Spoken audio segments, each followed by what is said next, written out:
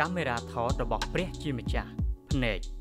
មនុស្សយើងភាគច្រើនបានឃើញនិងប្រើប្រាស់កាមេរ៉ាថតក្នុងប្រតិបត្តិការជារៀងរាល់ថ្ងៃមានកាមេរ៉ាថតខ្លះនៅជាប់ជាមួយនឹងទូរស័ព្ទនិងកុំព្យូទ័រ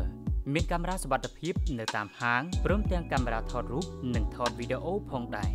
កាមេរ៉ាដែលមានមុខងារថតរូបភាពនិងវីដេអូវាคล้ายជាធម្មតាទៅហើយសប្តាហ៍ថ្ងៃនេះប៉ុន្តែកាមេរ៉ាដែលអាចចល័តបានដំបូងគេបង្អស់ត្រូវបានបង្កើតឡើងត្រឹមតែ200ឆ្នាំប៉ុណ្ណោះនៅប្រទេសបារាំងតែអ្នកធ្លាប់គិតពីរឿងនេះទេប្រសិនបើមនុស្សលោកមិនមានភ្នែកទេនោះកាមេរ៉ាថតនឹងមិនដែលត្រូវបានគេបង្កើតមកតាំងពីដំបូងមកម្លេះបើមនុស្សងងឹតភ្នែកនោះកាមេរ៉ាវាគ្មានប្រយោជន៍អ្វីទាំងអស់បែបនេះអ្នកបង្កើតដែលជាមនុស្សលោកយើងបានព្យាយាមចម្លងបច្ចេកវិទ្យាដែលត្រូវបានគេរកឃើញនៅក្នុងភ្នែកតាំងពីរាប់ពាន់ឆ្នាំមកហើយបើទោះបីជាមានលក្ខណៈខុសគ្នារវាងភ្នែកនិងកាមេរ៉ាក៏ដោយក៏មានលក្ខណៈស្រដៀងគ្នាមួយចំនួនដែរ1រុនរបស់កាមេរ៉ាស្រដៀងគ្នាទៅនឹងរុនប្រស្រីភ្នែកដោយសារទាំងពីរមានប្រហោងនៅក្នុងកាវដែលអាចបើកនិងបិទដើម្បីប្រែប្រួលទៅតាមពេលមានពន្លឺខ្លាំងឬក៏ពន្លឺស្រអាប់2ឧបករណ៍ចាប់រូបភាពរបស់កាមេរ៉ាថតស្រដៀងគ្នាទៅនឹងរេទីណាភ្នែកពីព្រោះទាំងពីរមានមុខងារចាប់យករូបភាពដូចគ្នា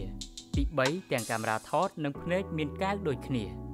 ទី4អង្គចងចាំរបស់កាមេរ៉ាថតនិងផ្នែកមួយនៃខួរក្បាលគេហៅថា hippocampus ទាំងពីរមានមុខងារស្រដៀងគ្នាដែរគឺដើម្បីផ្ទុករូបភាពវាគួរចាប់អារម្មណ៍ផងដែរពេលដែលយើងប្រៀបធៀបកម្រិតភាពច្បាស់របស់ភ្នែកដែលមានសុខភាពល្អជាមួយកាមេរ៉ាថតកម្រិតភាពច្បាស់ខ្ពស់បំផុតរបស់កាមេរ៉ាថតដែលកំពុងប្រតិបត្តិការអាជីវកម្មមានកម្រិត100 megapixel និងមានតម្លៃជាង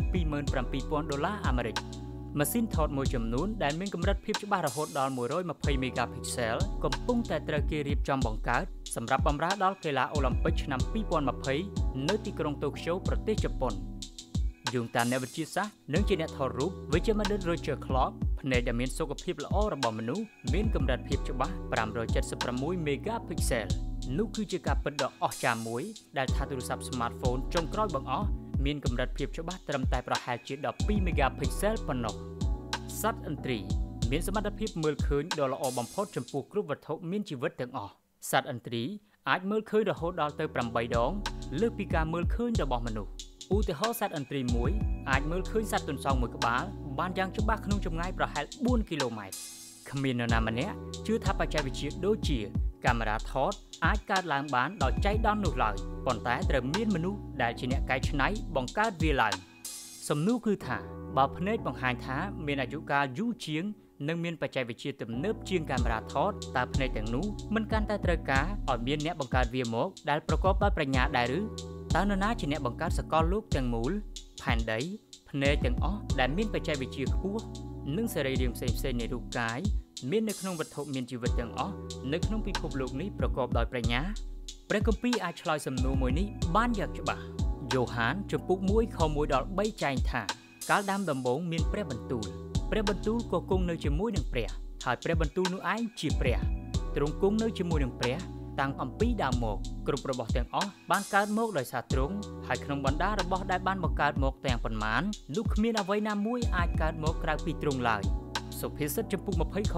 12ការស្ដាប់ឮដោយត្រចៀកហើយមើលឃើញដោយភ្នែកនោះគឺព្រះយេហូវ៉ាដែលបង្កើតទាំងពីរយ៉ាងពេលយើងអានអំពីសាច់រឿងរបស់ព្រះយេស៊ូវគ្រីស្ទក្នុងសម្ព័ន្ធមេត្រីថ្មីយើងអាចអានបានច្រើនលើកច្រើនសារពេលព្រះយេស៊ូវបានធ្វើការអស្ចារ្យដោយបានព្យាបាលមនុស្សខ្វាក់ឲ្យបានជា